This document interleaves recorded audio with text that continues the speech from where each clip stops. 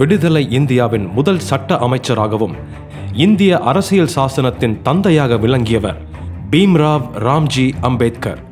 இவர் ஒரு சமூக சீர்திருத்தவாதியாக மட்டுமல்லாமல் மிகச்சிறந்த பொருளியல் அறிஞராகவும் அரசியல் தத்துவ மேதையாகவும் சமூக சீர்திருத்தவாதியாகவும் பகுத்தறிவு சிந்தனையாளராகவும் சிறந்த எழுத்தாளர் மற்றும் பேச்சாளராகவும் வரலாற்று ஆசானாகவும் விளங்கியவர். தலித் இன மக்களுக்கு மட்டுமல்லாமல் ஒடுக்கப்பட்ட மக்களின் வாழ்விருளை போக்க உதித்த சூரியன். மகாத்மா காந்திக்கு பிறகு சுதந்திர இந்தியாவின் மாபெரும் தலைவர் என்று போற்றப்பட்டவர் டாக்டர் B.R.Ambedkar அவர்கள். தன் வாழ்நாள் முழுவதையும் சமூகத்திற்கென அர்ப்பணித்த மாபெரும் சிற்பியான டாக்டர் அம்பேத்கர் அவர்களின் வாழ்க்கை பக்கங்களை சற்று அலசலாம்.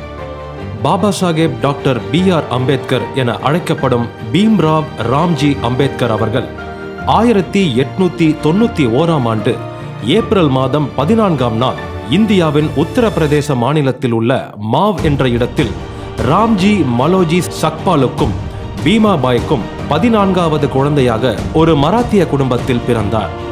இவருடைய தந்தை இராணுவ பள்ளி ஒன்றில் ஆசிரியராக பணிபுரிந்து வந்தார். மகர் என்னும் தாழ்த்தப்பட்ட சமுதாயத்தில் பிறந்த பீம்ராவ் ராம்ஜி அவர்கள் சட்டாராவில் உள்ள ஒரு பள்ளியில் தனது கல்வியை தொடங்கினார். இளம் வயதில் தனி மண்பானையில் தண்ணீர் குடிப்பது, குதிரை வண்டியில் போகும்போது தாழ்த்தப்பட்ட பிரிவினர் என்றதும் இறக்கிவிடப்பட்டது, பள்ளியில் படிக்கும்போது ஒதுக்கிவிடப்பட்டது என பல்வேறு துன்பங்களையும் துயரங்களையும் அனுபவித்தார். ஆனால் மகாதேவ அம்பேத்கர் என்ற பிராமண ஆசிரியர் இவர் மீது அன்பும் அக்கறையும் கொண்டவராக விளங்கினார். இதனால் தன்னுடைய குடும்ப பெயரான பீம்ராவ் ராம்ஜி சக்பால் என்ற பெயரை பீம்ராவ் ராம்ஜி அம்பேத்கர் என்று மாற்றிக்கொண்டார். 1904ஆம் ஆண்டு இவருடைய குடும்பம் மும்பைக்கு குடிபெயர்ந்தது. அங்கு எல்ஃபென்ஸ்டைன் உயர்நிலைப் பள்ளியில் சேர்ந்து கல்வியை தொடர்ந்தார். குடும்பத்தில் மிகவும் வறுமை சூழ்ந்த நிலையிலும் கல்வியை விடாமல் தொடர்ந்தார். 1907ஆம் ஆண்டு தனது பள்ளி படிப்பை முடித்த பிறகு பரோடா மன்னரின் உதவியுடன் மும்பை பல்கலைக்கழகத்தில் இளங்கலை படிப்பை தொடர்ந்தார். 1912இல் அரசியல் அறிவியல் மற்றும் பொருளாதார துறையில் இளங்கலை பட்டம் பெற்றார். சிறிது காலம் பரோடா மன்னரின் அரண்மனையில் படைத்தலைவராகவும் பணியாற்றினார். பரோடா மன்னர் ஷாயாஜி ராவ் உதவியுடன் உயர்கல்வி கற்க அமெரிக்கா பயணமானார்.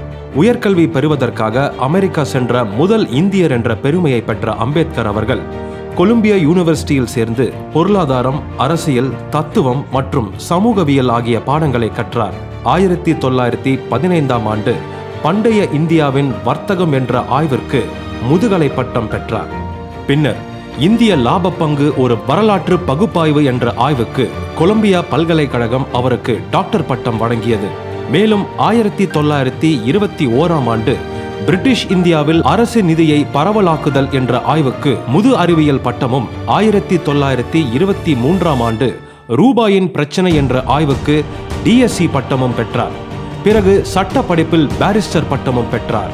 1923ஆம் ஆண்டிற்கு பிறகு இந்தியாவிற்கு திரும்பிய அம்பேத்கர் அவர்கள் பிரிட்டிஷ் ஏகாதிபத்தியத்திற்கு எதிரான போராட்டங்களில் தன்னை ஈடுபடுத்திக் கொண்டார்.